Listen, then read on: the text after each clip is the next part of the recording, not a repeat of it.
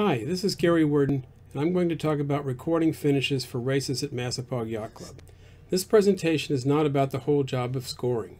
It focuses on capturing accurate race finish data. That can be hard enough.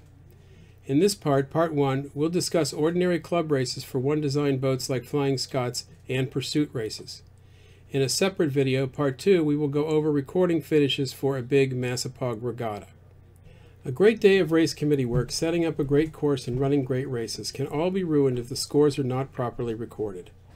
And probably the single most frequent cause of messed up scoring is the person recording finishes trying to do too much of the scoring task as boats are crossing the finish line.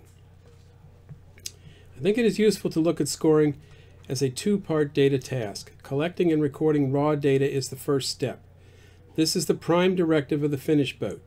Processing the data into a meaningful finished product, i.e. race results, is a different task. It's often done separately from recording finishes, it's frequently done by other people, and it can involve a computer program. For ordinary club races, we usually have two people in the finish boat.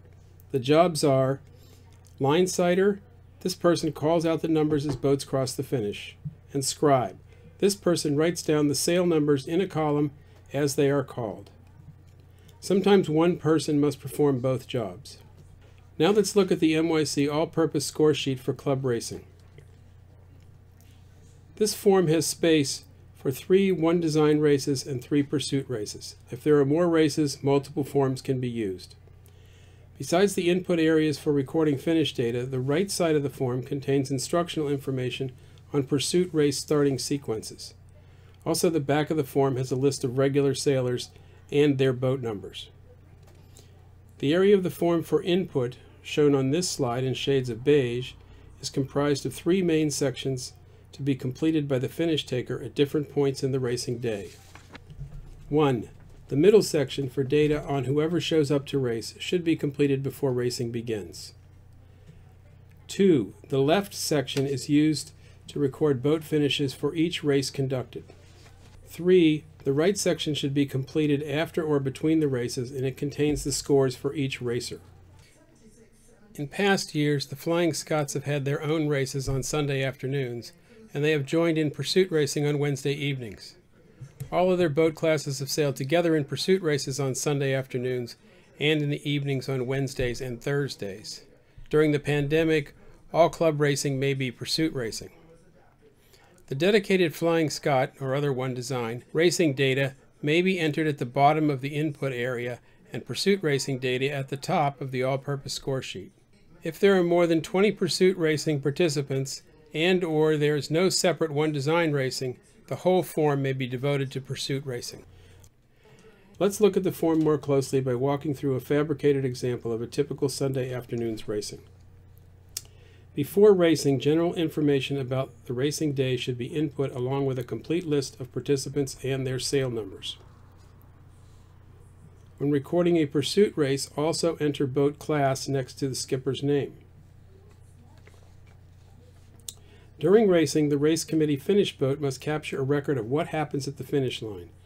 All score processing, resolution of all discrepancies, and answers to all questions rely on the capture of this basic information, the raw data. What is required is simply a list of the sail number of each boat that crosses the finish line in order of its crossing. This list may even include boats that ultimately do not have a legitimate finish. For example, OCS boats or boats that cross the line twice. For a pursuit race, in addition to recording the sail numbers as they cross, the finish taker should enter the race's duration at the top of the column when the first finisher crosses the line. When boats cross the finish line one at a time with space between them, recording finishes is simple. If there are lots of boats or close finishes, the job is more challenging. Here are some of the tactics that can make the job easier.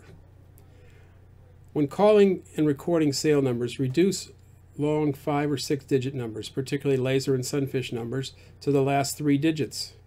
Make sure to check for duplicates before racing begins.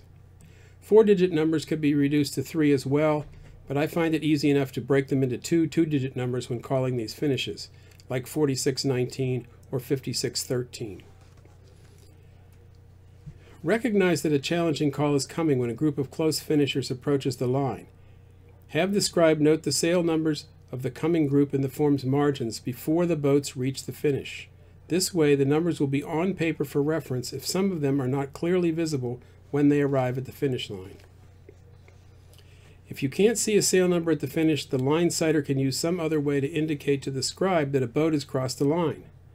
Near boat, far boat is often used, but it could be anything: a color, the name of a sailor, mystery boat, anything to designate the crossing of another boat. The scribe should have a line on the score sheet for every boat that crosses, even if it is not immediately clearly identified. After the crowd passes, the team can look for boat numbers, and along with called finish order and any pre-finish notes taken, they can piece together which sail numbers belong in which finish order box. After racing is done, the scores can be entered in the right-hand input section. Go down the list of participants one at a time. For each boat, locate its finish orders in the left-hand section and write in the score for each race. If a boat is missing from the race's finishers list, assign DNS, did not start, or DNF, did not finish, as appropriate in the scoring box. DNS and DNF result in the same score, so it doesn't really matter which is entered. When you've entered the scores for every participant, your work recording the racing for the day is done. It's a very important part of the race committee's job. For information on recording finishes for a large regatta in NYC, check out the video for part 2 of this topic. Thank you for listening.